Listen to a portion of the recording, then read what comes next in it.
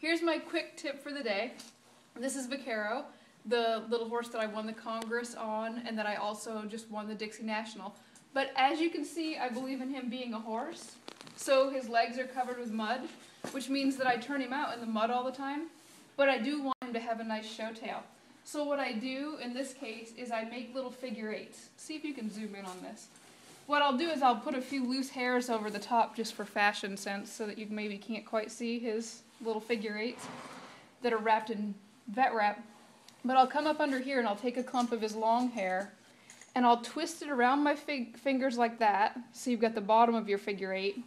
And then I've got to pass this up around the top. Now you can see the figure eight right there.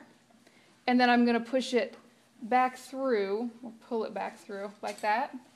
And that is going to be what I'm going to call my figure eight. I'm going to pull it tight. And then as you can see on this one, I'm just going to take it and wrap it with vet wrap to hold it there. You want to do these as high as you can.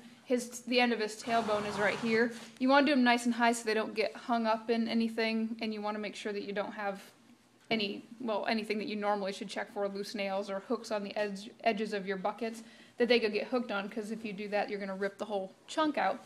But with them like this, you can see that it shortens up his tail just enough that when he goes out in the mud, he doesn't get his tail all ripped out.